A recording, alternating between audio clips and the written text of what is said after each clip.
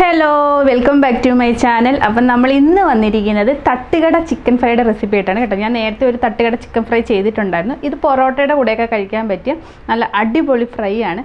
അതിന് മുമ്പായിട്ട് ഞാൻ പൊറോട്ടയുടെ വീഡിയോ ഇട്ടിട്ടുണ്ടായിരുന്നു കേട്ടോ. അപ്പം നിങ്ങൾ കണ്ടിട്ടില്ലെങ്കിൽ കണ്ടു നോക്കണം. എൻ്റെ ചാനലിൽ കയറിയിട്ട് പ്ലേലിസ്റ്റിൽ നോക്കിയാൽ മതി കേട്ടോ. പൊറോട്ടയുടെ വീഡിയോ കാണാം. അപ്പോൾ അതിൻ്റെ കൂടെ കഴിക്കാൻ പറ്റിയ അടിപൊളി ഒരു റെസിപ്പിയാണ്. അതുപോലെ തന്നെ ചിക്കൻ ഫ്രൈയുടെ കൂടെ കിട്ടുന്ന നല്ല പൊടിയുള്ള റെസിപ്പിയാണ് ഞാൻ ചെയ്തത്. പൊടി എങ്ങനെയാണ് റെഡിയാക്കുന്നതെന്നൊക്കെ കാണിച്ചിട്ടുണ്ട്. അപ്പോൾ നിങ്ങൾക്ക് എല്ലാവർക്കും ഇഷ്ടപ്പെടും. അപ്പോൾ നമുക്ക് ഒട്ടും താമസിയായ വീഡിയോയിലേക്ക് പോകാം. വീഡിയോയിലേക്ക് പോകുന്നതിന് മുമ്പായിട്ട് നിങ്ങൾ എന്നെ എൻ്റെ ചാനൽ ആദ്യമായിട്ടാണ് കാണുന്നതെങ്കിൽ സബ്സ്ക്രൈബ് ചെയ്യാൻ മറക്കരുത് കേട്ടോ. നമുക്ക് വീഡിയോയിലേക്ക് പോകാം.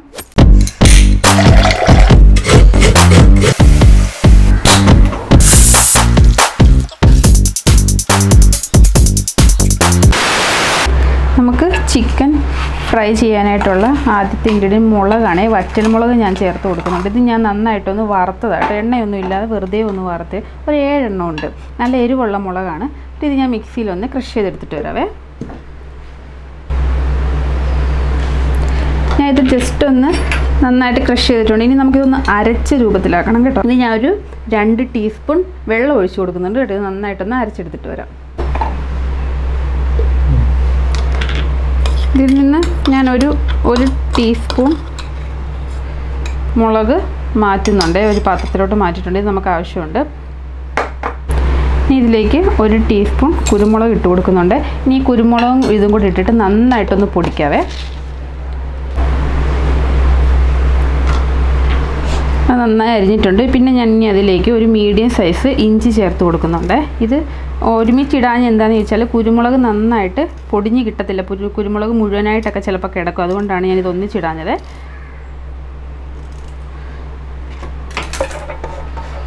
പിന്നെ ഒരു 6-7 വെളുത്തുള്ളി ചേർത്ത് കൊടുത്തിട്ടുണ്ട്. ഇനി ഇതെല്ലാം കൂടെ നന്നായിട്ടൊന്ന് അരച്ചെടുത്തുകൊണ്ട് വരാം. ഞാനിത് അരച്ചെടുത്തിട്ടുണ്ട്. ഇനി നമുക്ക് ഇതൊരു പ്ലേറ്റിലോട്ട് ഇട്ട് കൊടുക്കാം.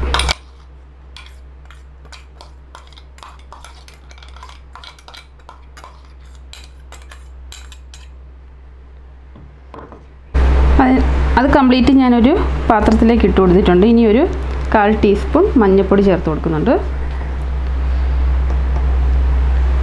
1 ടീസ്പൂൺ മുളക് പൊടി ചേർത്ത് കൊടുക്കുന്നുണ്ട്. മുളക് പൊടി നിങ്ങളുടെ എരിവിനനുസരിച്ച് മാറ്റം വരുത്തിക്കുക കേട്ടോ. പിന്നെ ഒരു 1/4 ടീസ്പൂൺ പെരുംജീരകം പൊടിച്ച് ഇട്ട് കൊടുത്തു.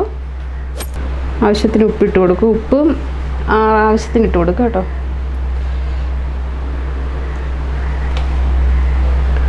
പിന്നെ ഒരു പകുതി നാരങ്ങ പിഴിഞ്ഞൊഴിച്ച് കൊടുത്തിട്ടുണ്ട്. കുരുവെല്ലാം കളഞ്ഞിട്ട് പിഴിഞ്ഞൊഴിച്ച് കൊടുത്തിട്ടുണ്ട്.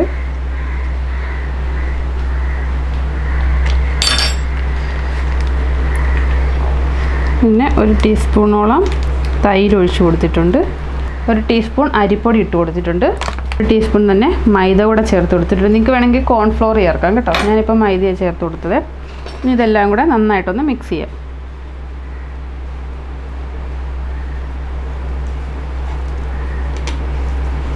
മിക്സ് ചെയ്തിട്ട് ഉപ്പൊന്ന് നോക്കണം കേട്ടോ. ഉപ്പ് കുറവുണ്ടെങ്കിൽ ഉപ്പ് ചേർത്ത് കൊടുക്കാം.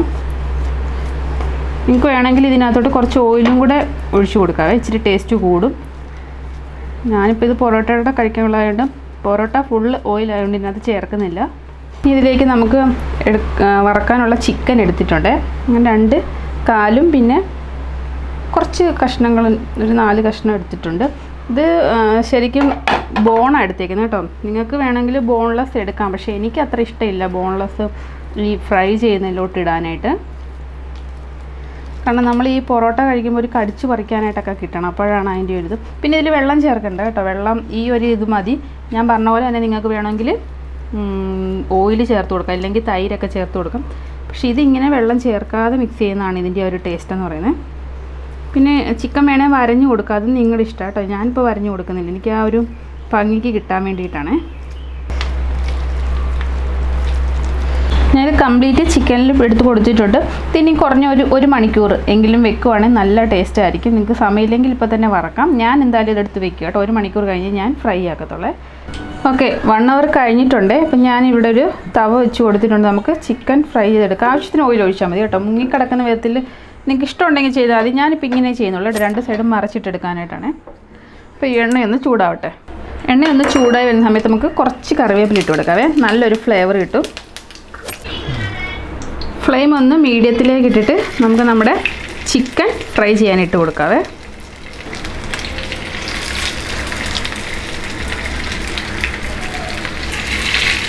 ഞാനിപ്പോൾ മുഴുവനും ഇട്ട് കൊടുക്കുക കേട്ടോ, രണ്ടായിട്ടൊന്നും വറക്കാൻ നിൽക്കുന്നില്ല.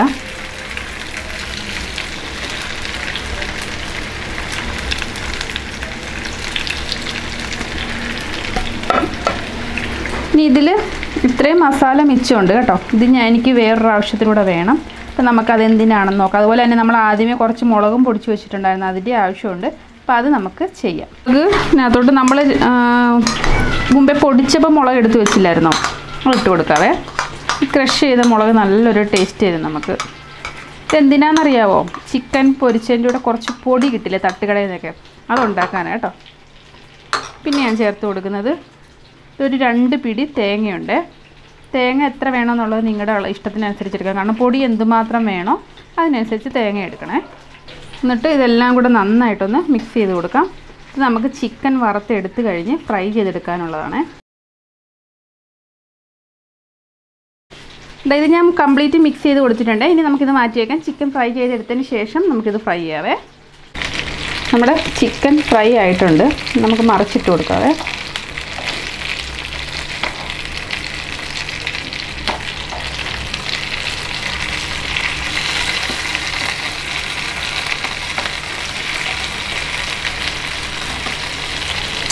എന്താ മണം!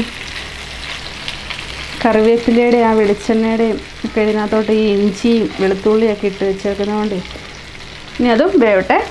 നമ്മുടെ ചിക്കൻ ഫ്രൈ റെഡി ആയിട്ടുണ്ട്. ഞാൻ ഇതിന് ഉള്ളിൽ നിന്ന് എടുക്കുവാണ്.